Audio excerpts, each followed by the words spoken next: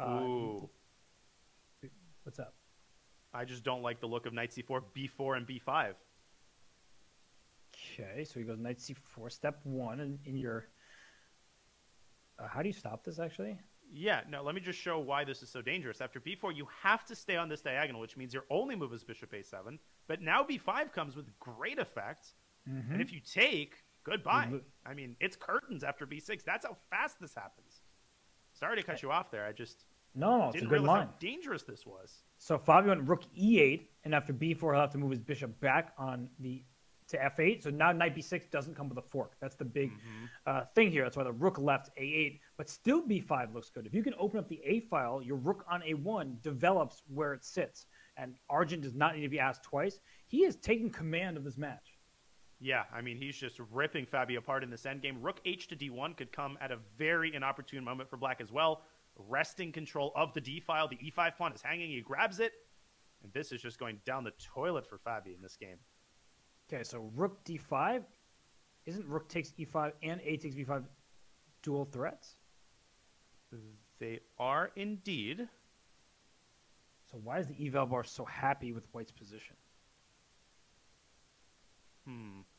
There must be a move here of some sort. Maybe b6? No, then knight c8. I feel like is this there is a one case to be made for giving up the knight? Probably, and that's what Arjun might need to do. But this is one of those cases where having the eval bar is like, okay, a move like c4 and giving up the knight and just using the extra pawn on the queen side. But when we learn about chess, two minor pieces are better than a rook. So it's very difficult to give up rook takes e5. And he does. But he does it in a very interesting way. He gives Fabi an out. Apparently the move was c4. That would have forced the kind of an endgame Arjun wanted. I think he might have missed rook takes d1. He did. He forgot that the rook did not have to take the knight, and now it's even material. And that means that, not that it's a draw, not definitively, but some of the worst is behind Fabi, and he's ahead on the clock. He is, but he's taking his time there, dropping his bishop out to d6, forcing the trade of bishops, ruining white's kingside pawn structure. Black is making major improvements to his position here. b4? Knight e4, f5? Yes. Ooh. Hello. This could be a double-edged ending now. He plays f5 immediately. And what's he doing? Because FG, knight e4. Arjun definitely playing for a win. Look at what he's doing. He's trying to force Fabi into calculating, and he's doing a good job of it. Fabi down to 30 seconds again. This is where he has struggled immensely in this match. Can he pull himself together in the time scramble phase? Rook c4, though. BA and rook c. This was a great decision by Fabiano. Now knight b5 is a big threat. Pawn to b5 looks good as well. And now it's Arjun who's down the clock.